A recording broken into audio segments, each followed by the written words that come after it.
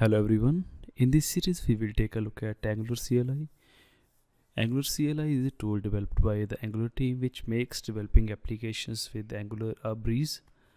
So if you know Angular, then you know there is a lot of tooling involved if we need to get started with the Angular application, but Angular CLI gives it by default. So let's see how we can get started.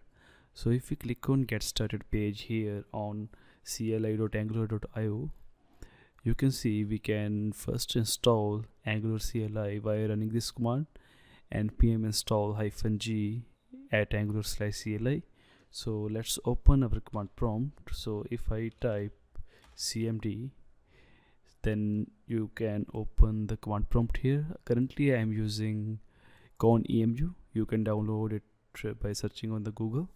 So if we run npm install -g for installing the CLI globally, so then we can run angular/CLI.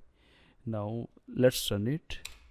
Then it will take couple of minutes depending upon your internet speed.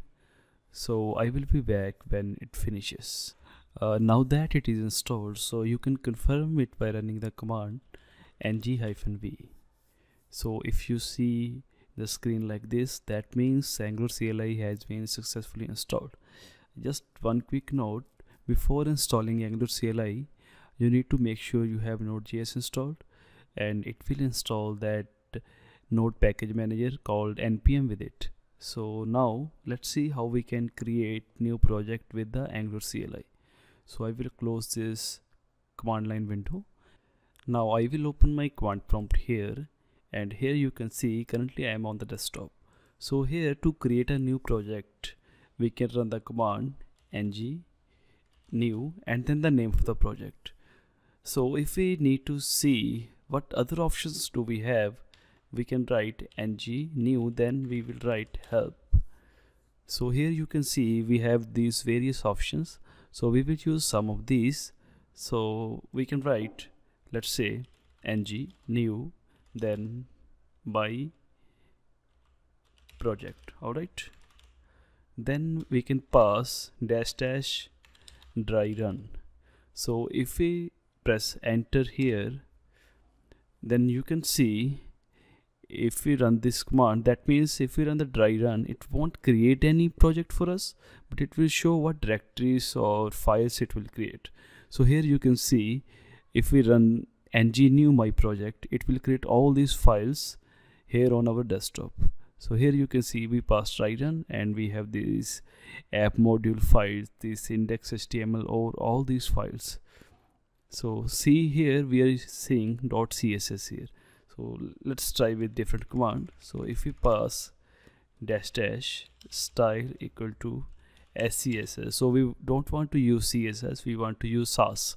So now if I press enter, and then you can see wherever we are using css, we will be using sass there. Alright, if you don't know sass, it is a css preprocessor that in the end compiles down to css. So let's see another command. So if we write -- routing, alright, and then we pass dry run.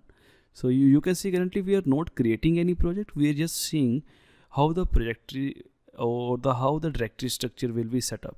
So if we press enter here, you can see if we pressed then -- routing, then you can see we have another file or app routing module. So then this will set up our routing. So if we go back here, when we run only style equal to scss, here we don't have any routing module. So these are some of the options. We can also pass an argument for service worker. Service workers are used for creating progressive web applications. So if you need to create PWAs, now if you don't know PWAs, then these are the web apps, but you can install it on your device like you are installing any native app. Like when you visit a certain app that is PWA in your browser, then the browser may ask you to add your application to the home screen, or maybe if you're using Chrome, you can go to the settings, or you can click on that icon. Then there you will see the option for adding it to the home screen. Like, it will work similar to the native application that you will install from the Play Store. Now this time we want fast dry run, so we will create our application. So we will create our application with styling for SaaS, and then we also require routing, and then we also need service. Actually, it should be not server, it should be service worker. All right, sorry for my mistake. So let's press enter here. Now it will create a new project. So you can see we have that my project directory. So currently it is installing the dependencies here. So now it might take some time, so I will be back when it finishes. Alright, so we have successfully created our project.